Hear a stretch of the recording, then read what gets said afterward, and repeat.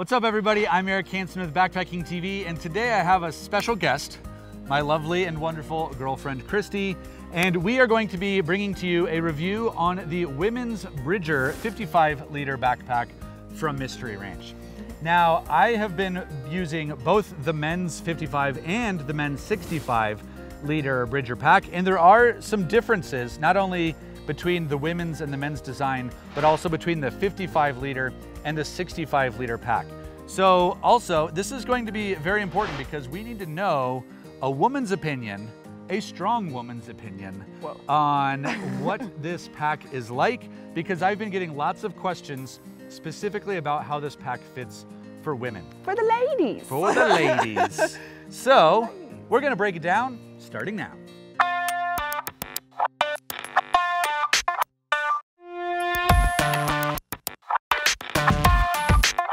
In this video, while this is a women's backpack review video, this is not a video that only the women out there should pay attention to, because if you are curious about the 55-liter Mystery Ranch Bridger for men as well, this will be highly relevant to you. There's a few subtle differences between the fit of a women's pack and the men's pack, but the design features are unique to this one as, say, opposed to the men's 65 or the men's 55. We just went on a backpacking trip through the Wind River Range. Kristi got to use this pack.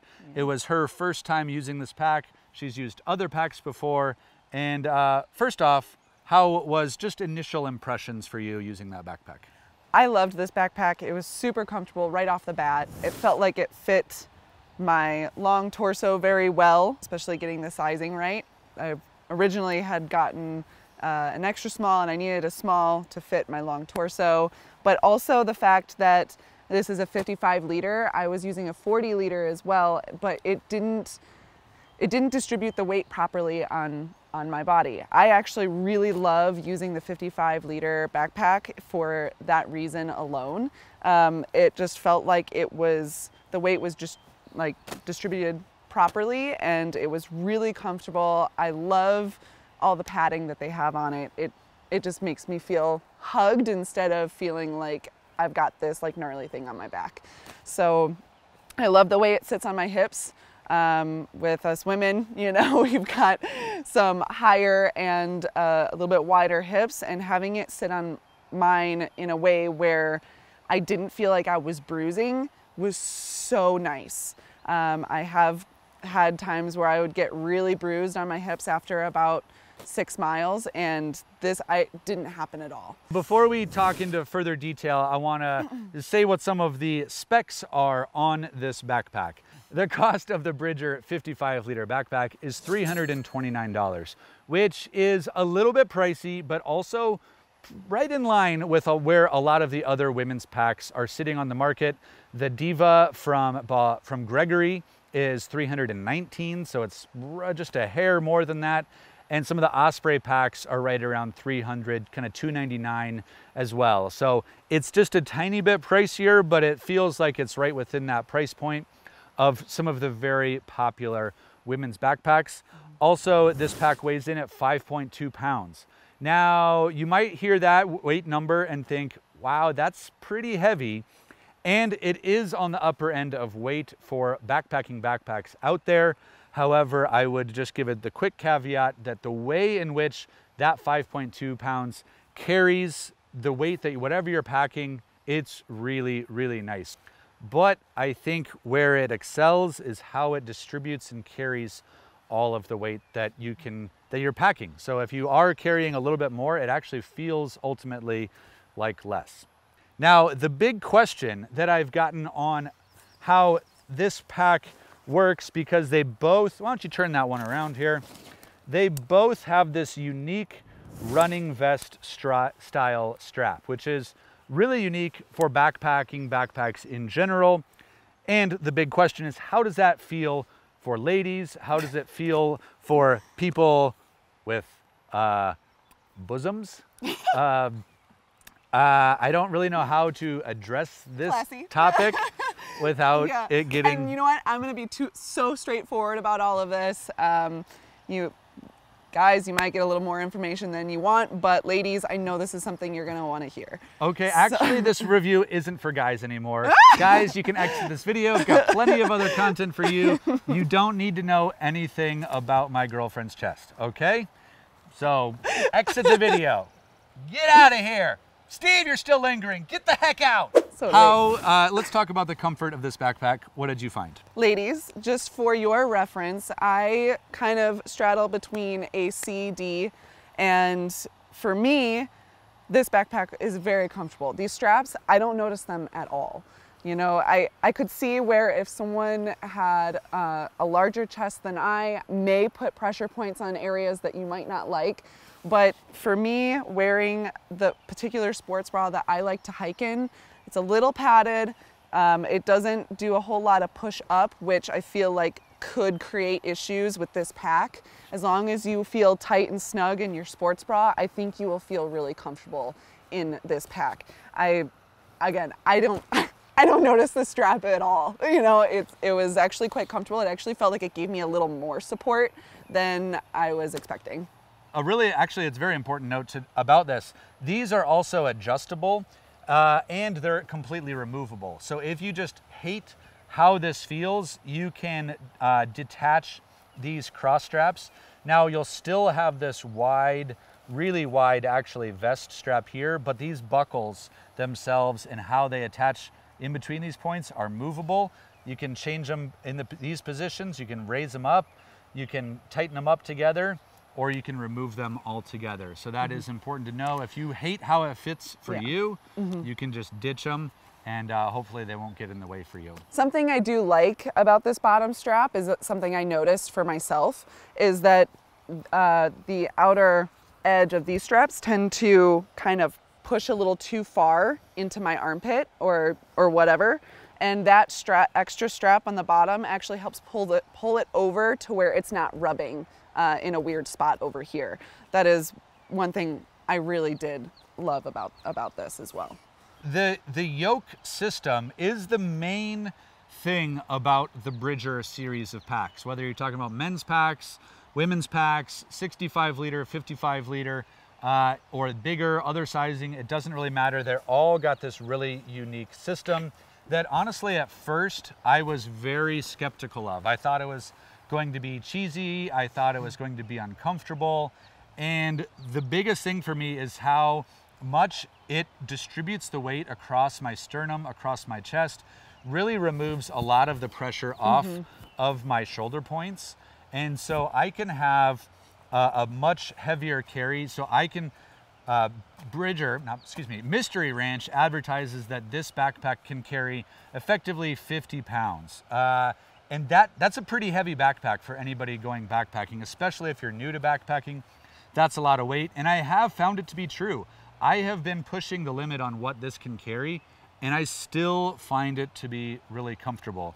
You had the heaviest backpack that you've ever carried on our Wind River trip, and you were not really noticing it, not like you were before in previous trips as well. Right, yeah, I lasted way longer. Way longer before I actually felt any sort of discomfort or bruising or whatever, right? Because that just comes with the backpacking. If you go a certain amount of miles, you're gonna feel it. But the amount of time that I could go before I started to feel it was so much higher. Yeah. Mystery Ranch has this really unique system of building these triangles into their hip belts. And what that does is it gives it articulating hips. As you move, as anybody moves, those hip belt pockets and hip belt straps are going to be moving with you really, really well. That articulating hip belt is so nice, and I think it's one of the nicest features across Mystery Ranch's line of backpacks. They carried it over into the Bridger, which is really great to see. I think I just didn't notice the pack very much at all, which made it was comfortable. So I didn't really think about, oh, I'm sweaty, or I didn't think about any of that. So I feel like if I didn't think about it, then it wasn't necessarily there, right? So that's a good sign. I can speak to this perhaps a little bit more because I know some of the other packs that Mystery Ranch has made. And something that's new for the Bridger series is this vertical channel here that they have used, which gives this much more airflow than their other models. So I would still say that Mystery Ranch's airflow system is about average to maybe slightly above average. I would probably give some of the other models from Osprey and Gregory maybe a little bit higher marks on the airflow. But what I do really like is that there is this kind of cell division. Everything's kind of punched out. I don't know if you can really see that without light shining through, but that design is through all of here, all of your hip belts. And that really helps draw air away from your skin, helps you not develop a big sweaty back. And then this air chamber allows for that hot air that builds up on your back to escape and get out of there, which is really nice. Let's talk about ease of getting it fitted.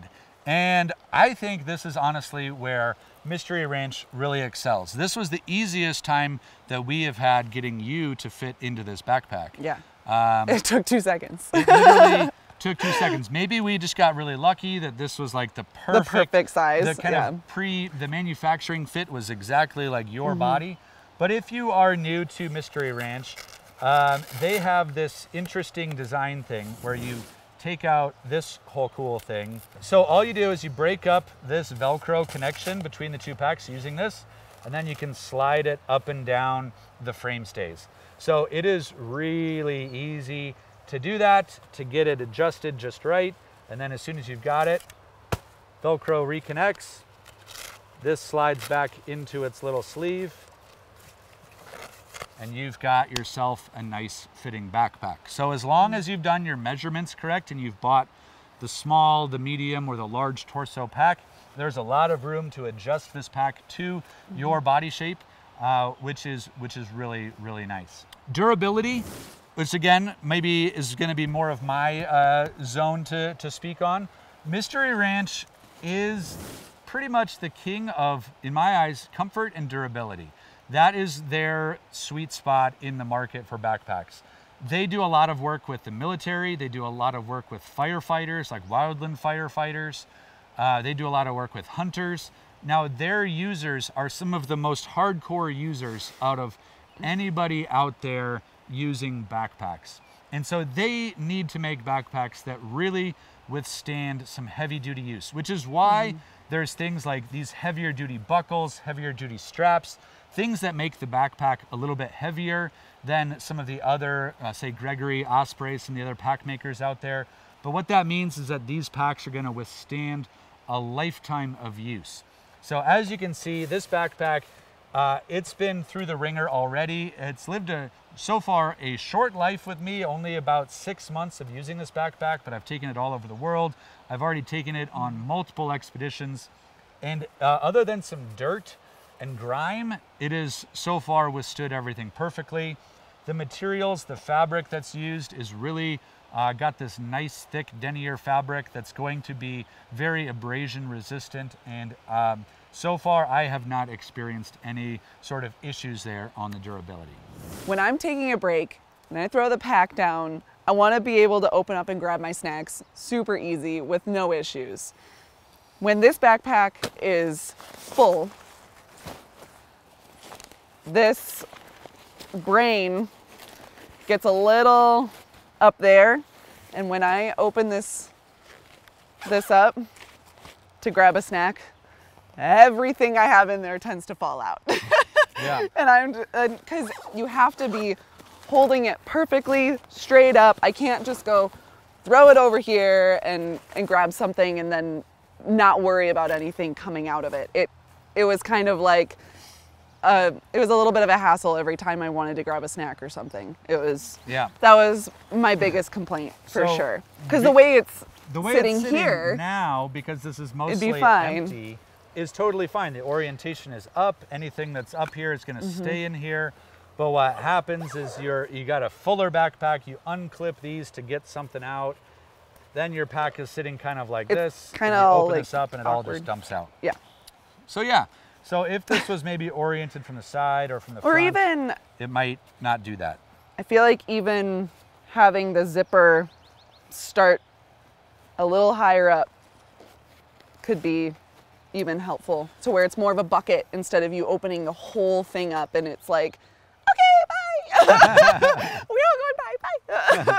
Yeah, I've had that happen myself multiple times with this backpack. Yeah. I actually have a couple. So now that I've used this backpack more, the 55 and the 65 liter have very similar designs on this part. Now I really like how this whole closure works. Yours is the same here. Yep. So this is for my sleeping bag compartment down here. Really love that. That is great. Yeah. However, so what am I complaining about? Right down here, these straps are just short. They don't extend further than that. Now, if you have a full backpack and you don't have the ability to put your tent inside your backpack, which some people prefer to do, I have a tendency to put my tent right here. If I have a large tent, it just doesn't really fit much extra there. If they just extended that strap by a few more inches, you'd have the ability to attach a lot more to the outside of your pack. And so that to me is a very simple fix. I hope the Mystery Ranch can just simply extend those straps out a little bit. That would be very, very nice. And there is a similarly placed strap right here that comes up and across this way to keep everything nice, which I really like it. It does a great job of keeping everything, especially in this higher part of the backpack, nice and tight. However, the same thing, this strap does get a little short if you are at max capacity. So it can have a hard time with actually reaching this buckle point back here.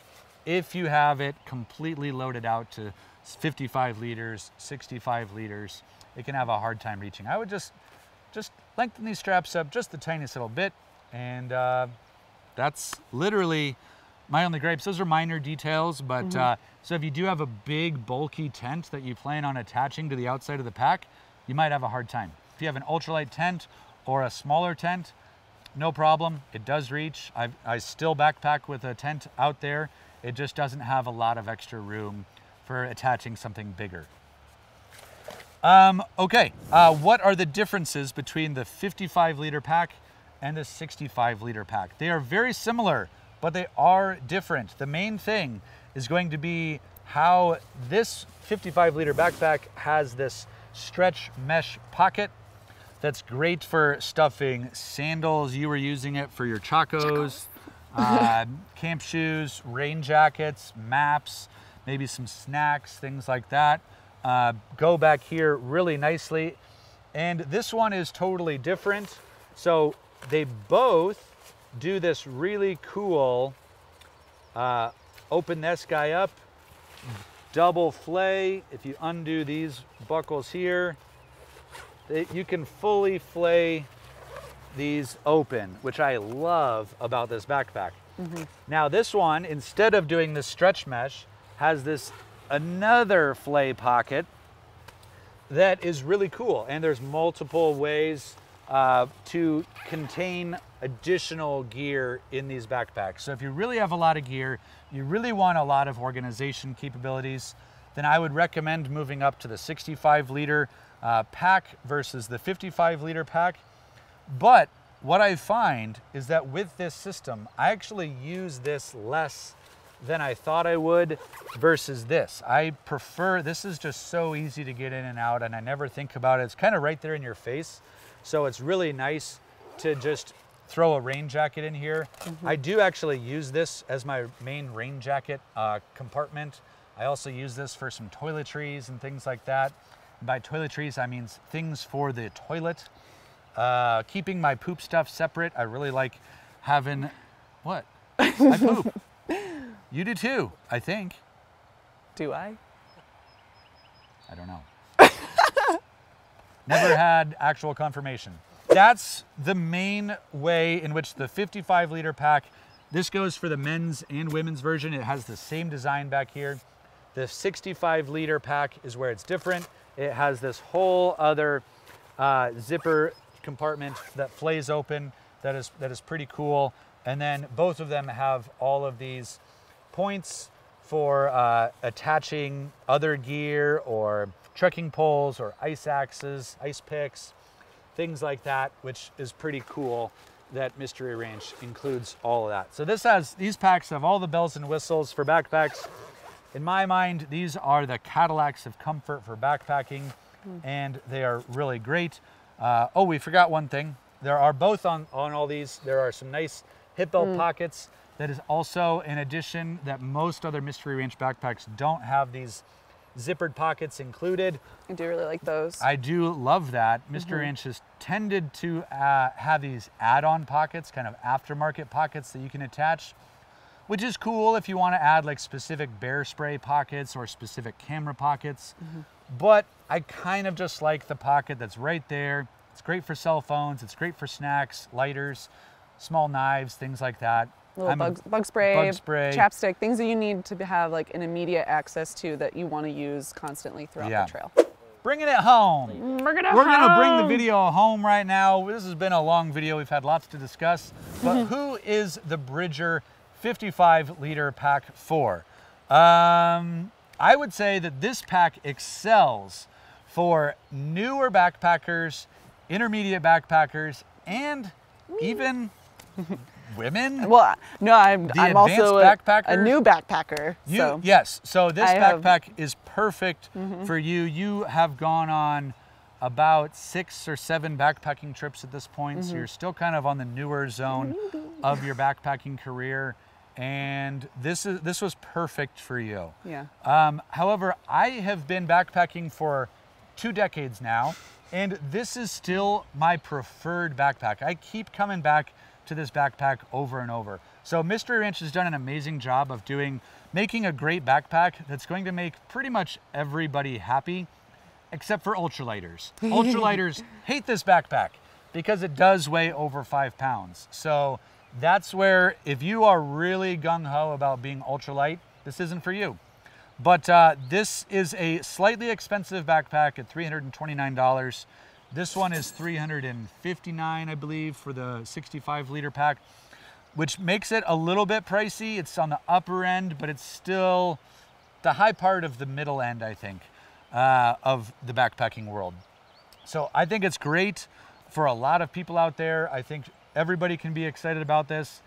The only thing I would love to see from Mystery Ranch is maybe shaving a little bit of weight off of this pack by reducing how many buckle points there are. There are lots and lots of buckles on this backpack, and I think that they could simplify it even just a tiny bit more, shave a tiny bit of weight off, and it'd be the perfect backpack. Oh, and work on this lid point so it doesn't dump your snackies. When you're braking. So, okay, that's it from me. Special thanks to my girlfriend, Kristi. She divulged too much information. We will scrub that from the internet later. You'll be okay. I am sensitive. Do you have any parting thoughts? Go backpacking. Hey, go backpacking, everybody. If you like this video, give it a thumbs up. Make sure you're subscribed here at Backpacking TV. And Kristi and I, we're gonna enjoy this beautiful Montana day. See you later, everybody.